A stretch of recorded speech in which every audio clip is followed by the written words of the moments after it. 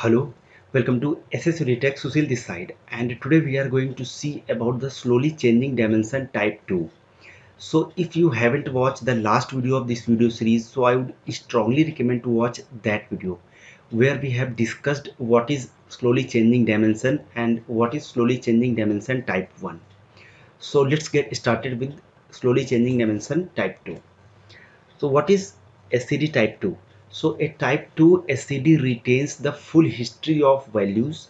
When the value of a chosen attribute changes, the current record is closed. A new record is created with the changed data value, and this new record becomes the current record. Each record contains the effective time and expiration time to identify the time period between which the record was active. So basically what we can say here, for example, we are having a source and that source is having certain columns. In the sync side, we can maintain the SCD with the historical data with two ways. One, we can add two extra column, and that extra columns like effective from and effective to. So the effective from and effective to will be indicating like which record is currently active and which record is not active. So for example, if your effective to is null, then those record will be active, and if your effective to value is not null, then those record is inactive. In the second scenario, we can add only a single column, and that column is the integer type of column, and that will be holding the boolean value with true and false, or the 0 and 1. So 1 will be indicating as active record and 0 will be indicating as inactive record. So in my scenario, I am going to choose the second option, by which we will be keeping only one column with the active and inactive record. Let me quickly go and try to see the source and sink by which we will be implementing this SCD. So the source file which is available under the blob storage of the input folder, and the file which is containing the item information in the item details.csv file. So here it is having total 6 columns with the item ID, variant ID, item name, variant name, warehouse information. So we can see item ID and the variant. So these two will be having the composite primary key. So go to the SQL side, and under the SQL here we can see this SCD type 2. So this is a table by which we want to keep the data. So here let me try to remove the data here first. So everything we can see, all the columns like 6 columns we have seen in the source file. So here we have 7 columns. The last column which is indicating the is active. So if we are having 1, so those records are active. If that will be 0, then those will be inactive record. So how we can implement to load the data into this? So for that, let me quickly go into the Azure Data Factory, and here let me try to create a new data flow. So we can go into data flow, and here let me try to add a new data flow. So let me call this as SCD type 2. Now here we need to add the source. So our source is the item details.csv file in the blob storage. So we have already created the dataset for the same. So let me try to choose that. So here let me try to open, so we can also verify the same, like the file path is the input folder of the item details.csv file. So it is indicating the right file. Here next what we need to do, we need to add the sync location table as well. So this is the table. So we need to add one more source here, and this source will be treated as lookup. So let me call this as source lookup. So this is the SQL table, and we have already created the data set for this as well. Here we cannot use the underscore, so let me remove the underscore, and here let me try to select the data set. So this is the data set we have already created, which is pointing the same table. So let me go into the data preview and try to refresh.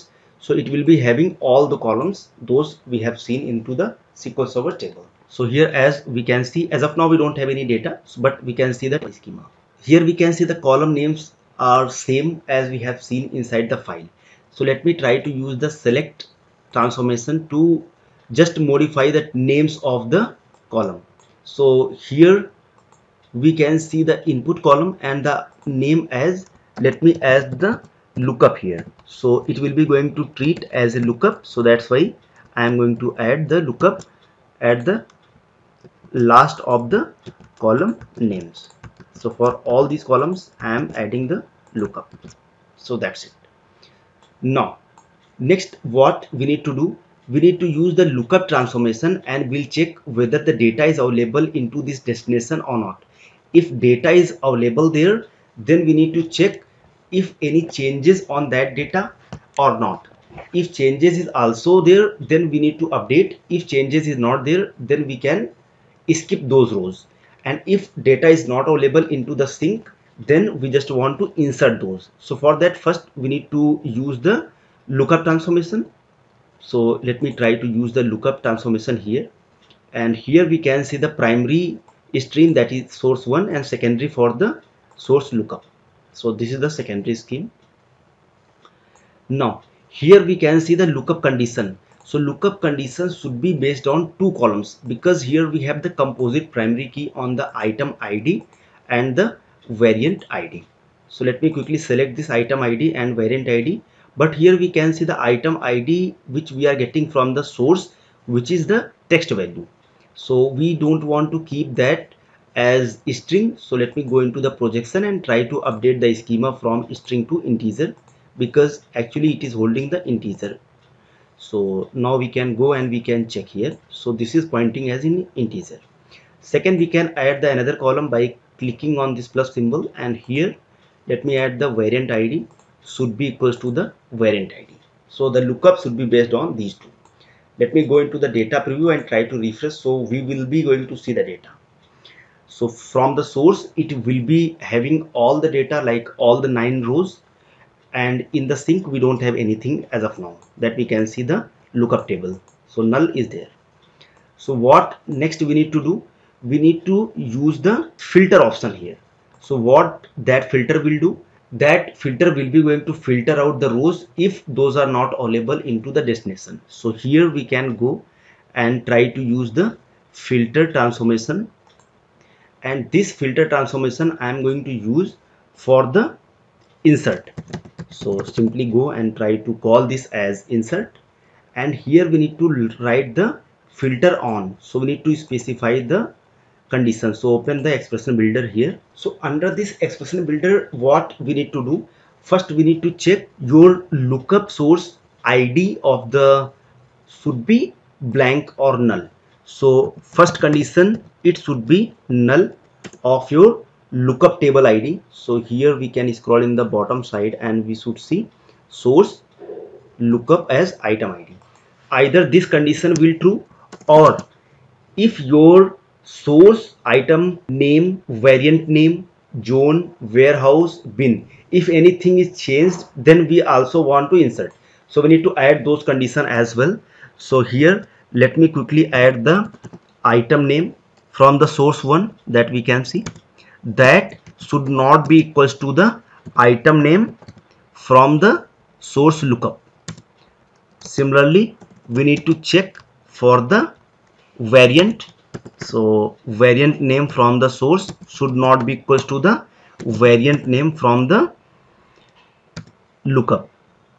Next we need to add and need to check for the warehouse. So warehouse from the source should not be equals to warehouse from the lookup. Now let me add another condition, and this condition for zone. So basically we are going to check for all the columns those are available in the table. So here we can see the zone from this. Now let me try to add OR condition, and this OR condition for the bin, so that is the last column. So bin from the source should not be equals to bin from the lookup. So here we have done with the expression. Now let me try to click save and finish. So we are configuring this for the insert. So either value is not available, so that is checking in the first condition. If any value is changed from source to the lookup, so we need to check in below conditions. Once we have done this, then we can go into the data preview and try to check here. So it will be going to have the data. As of now, it will be having all the 9 rows here. So we can check, like, because in the destination we don't have any data. Now let me quickly try to add a derived column transformation here. And this derived column transformation, let me call this as is active, and this value should be 1. So we can mark this as 1. Now we can try to refresh, so it will be added one more column here.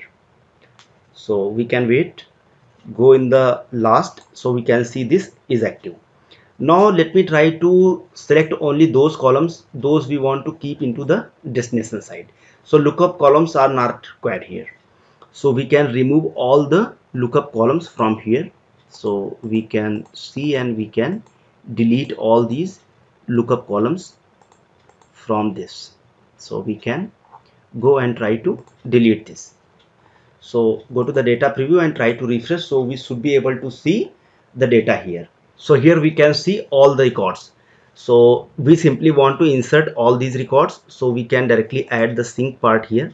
So let me try to add the sync, and in this sync we have already created the data set, so we can select that one. Go to the mapping and we can check all the mapping succeed, so everything is okay. So we have done for the insertion part. We need to update for the is active value that is already available in the table, so we are marking that value as an expired.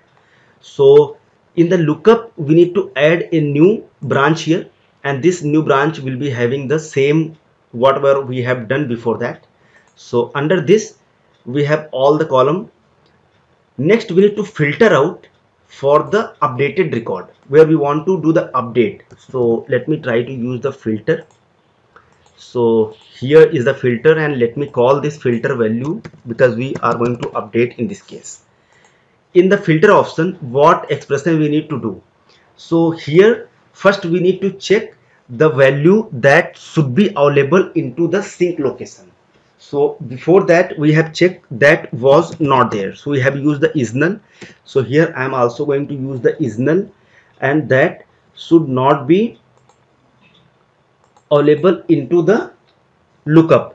So if you are going to use the not equals to before that, then it is indicating your source value of the item should be available into the destination. So that should not be not null. It means it should having the data. So this is the first case. Second case, we need to check it should have the updated record either all these columns. So either in the item name should not be equals to the item name from the lookup. So item name from the lookup. So this is the one condition. Similarly, let me check for the another condition. Let me put or condition here, and the item name, then we have the variant name from the source should not be equals to the variant name from the lookup, or warehouse will be the next one. So warehouse from the source should not be equals to warehouse from the sync location, or we need to check for the zone. So zone from the source should not be equals to zone from the lookup. Let me check for the bin as well. So bin of the source, that should not be equals to bin from the lookup or the destination table. Let me close this bracket. So what it is doing, let me recall this. So first it is checking your data should be available into the sync location. Second, if there any changes on the item name or the variant name or the warehouse name or the zone or the bin, so all these columns are here. If any changes are there and the data is already there into the destination side, only then we want to filter those records. So we have done this here. Next, we want to update those records, so we should be going to add a new column. So need to use the derived column transformation here, and let me add a new column with the is active with the value of 0. So we want to update the is active value as 0. Next, let me try to filter out only for the required columns. We don't want to keep all these columns here. So this time we are required to have the lookup column values. We are not required to have the source column values, because we will be going to update the data as per the lookup column. Those are the destination. So we will be going to filter based on those column values. So let me try to remove the source from here, like those columns which we are getting from the source is not required in this case. So this point you have to remember. Now here we have done everything. Now let me quickly go here and try to add the alter row transformation, because we want to update into the destination. So we are required to use the alter row transformation. And what action we want to perform? We want to update, and we want to update all the records. So we can use the 1 equals to 1. Now here we need to add the sync. So under this sync we need to set up our data set. So let me try to select the data set which we have already created. Let me go to the setting. Here we want to do the update. We don't want to do the upsert or insert or delete. We want to do the update. So here we can see the key columns. So key columns will be indicating like it will be joining columns, we can say. So the item ID, next we can see the variant ID, next we can see the item name. So all these columns we can match. So if this is matching, only then we want to update. So let me try to select all these. So here we cannot do the join on the basis of only item ID and item variant ID. So we cannot do on that basis. So why we cannot do that? Because if you are going to do on that basis, then we are already inserting the data on this flow. So that will be going to update as well, like the is active value as 0. So after doing all these, let me go into the data preview. It is showing an error because of mapping for sure. So here in the mapping, let me go and disable this auto mapping. So here we can see all these, and here we need to select this from is active, which we have created in the derived column. So this is the same. Now we can go in the data preview and try to refresh. So this is the whole thing that we need to do for implementing the slowly changing dimension. So you have to remember this, and if you have any doubt, then you should be going to watch this video again. Let me try to save this, and after that let me go and try to add a new pipeline here. And in this pipeline, let me try to execute this SCD type 2. Now let me try to execute it. So in the first run, it will be loading all the data into the destination side. So we need to wait until this will not be executed successfully. So as we can see, this is done. Now go back to the SSMS and try to refresh by pressing Ctrl R. So here we should be able to see all the data with the active records that we can see. Now here we can see the item ID 2 and variant ID 2. So I am going to update this warehouse from 001 to 009. Now what it will do this time, once we will our pipeline, so this record will be inserted, like this will be inserted again with the active, and this will be expire with the is active as 0. Let me try to execute this pipeline and I will show you that. So here it got executed with success. Let me go to the SSMS and try to refresh by pressing Ctrl R. So as I told you, item ID 2 and variant ID 2 will be having another record. So that we can see item ID 2 and variant ID 2 is having another record here with the active one, and we can see it got marked as. So we have successfully loaded the record here, but we can see the duplicate records as well. So we did one mistake. Let me go into the data flow, and here into the lookup source we are fetching all the data that is already available into the table, either that is active or inactive record. So what we need to do, we need to go into the source option of this, and instead of getting all the data, we should be getting only the active records. So we need to use this query here. Now let me try to save this, and as we can see into the table we have total 11 records. So after executing this pipeline we should not be able to see any new records. So this mistake I did. So make sure while you are going to implement the SCD you should be keeping only the active records by using the query as we have did over here. So pipeline is in progress, so we need to wait. So it got executed with success. Let me quickly go into the SSMS and try to refresh by pressing Ctrl R. So here we should not able to see the new records, as we can see only 11 records. So this is you need to remember. Now let me quickly recap what we have done. So first we have added the source, which is the file, and we have added the lookup, which is the destination. And after that we are doing the lookup for adding the data there.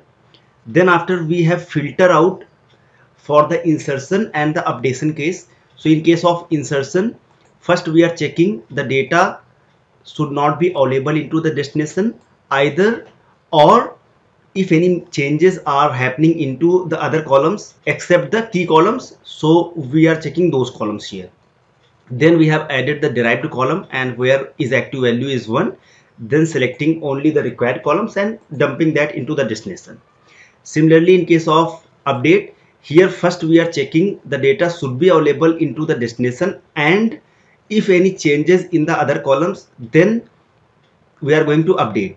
Then here we have added for the is active value as 0, and here we have added this for getting only the required columns. Then we have used this alter row transformation for the updating of the records. Then we have dumping that into the sync, that is our sequence over table. So this is what we have done for implementing the SCD. So thank you so much for watching this video. I hope you have enjoyed this session. See you in the next video.